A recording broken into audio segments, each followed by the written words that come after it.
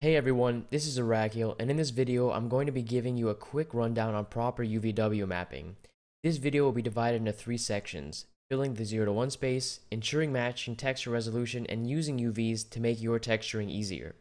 Section 1. Filling the 0 to 1 space. The most important thing to note when creating your UVW map is working in the 0 to 1 space is that you should always use every inch of your available space if possible. The larger your UV is for an object means a higher resolution, which means your texture and materials look better. Leaving UV space unoccupied is a bad habit, so try your hardest to avoid doing it. Here you can see I have multiple objects, and they will all be using the same UV space in order to keep my entire 0 to 1 space full. You want to establish a general resolution for your objects in a project to stay around. Sometimes, however, this leaves you with open UV space. Looking at each individual object, we can see how the UVs are placed so as to occupy the same 0 to 1 space without intersecting with each other. This allows us to use one texture map for all the objects instead of having to create 3 different ones. The easiest way to organize your UVs like this is to attach all the objects together after modeling and unwrapping them individually. After we attach them together, you can see all the UVs on one unwrap.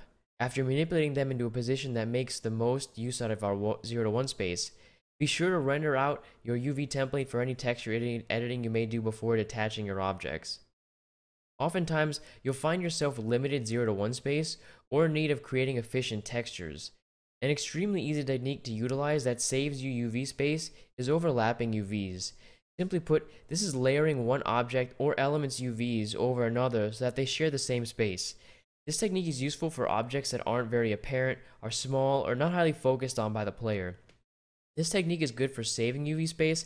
However, if used to excess, it will become apparent to the player that an object's texture is being tiled or that it's using the same UV space. A quick fix to help break up the visual similarity of elements using the same UV space is to just flip the UVs. Oftentimes, this small change can make enough of a difference that it prevents the eye from noticing the texture is being copied. Section 2. Ensuring matching texture resolution. So texture resolution is an important piece of designing 3D work in order to keep your models looking consistent. An easy way to ensure your texture will be consistent is to use the built-in checker pattern in your Edit Parameters window dropdown. This will apply a checker pattern to your model and allow you to determine whether an object's UV resolution will be the same as another's. Ensure that every element of an object retains the same checker density. Once every element of an object is correctly scaled, if you have more than one object that will be using the same 0 to 1 space, attach your correctly scaled object to the next one and scale the UVs to match your original model.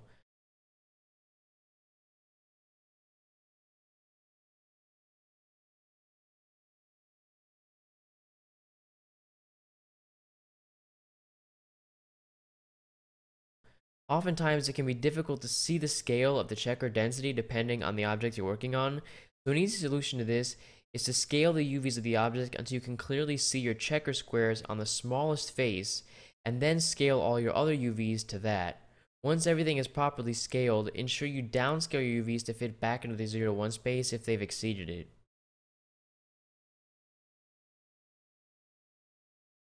Section 3. Using UVs to make your texturing easier. While UVs may be the more tedious section of 3D modeling and texturing, they can often make your texturing easier if used in the correct way.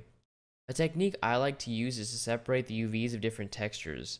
For example, one piece of an object uses concrete and a piece it's connected to uses a gold texture. While simply attaching them all together seems simpler and more consistent, it can hinder your texturing process in the form of texture bleeding. Keeping your UVs for these two sections separated ensures easier placement and separation of textures. Another technique that's useful is to UV map before an object has been completely manipulated. The simplest way to showcase this is a line that's being modified. A line is a great tool for making complex directional cylinders, however, its unwrap is difficult to deal with. An easy way to circumvent this issue is to use a cylinder that is unwrapped before aligning it to the form of the line. Your UVWs stay straight and extremely easy to texture, while your object contorts the shape of the line. Relax the UVs if you want to trade less stretching for more difficulty texturing. In this way, using UVW for completing a model has benefited us. Thanks for watching the video. Feel free to follow me on any social media or tune into my stream at twitch.tv/ZarakioGames for live creation of video game assets and assistance, and to find my schedule.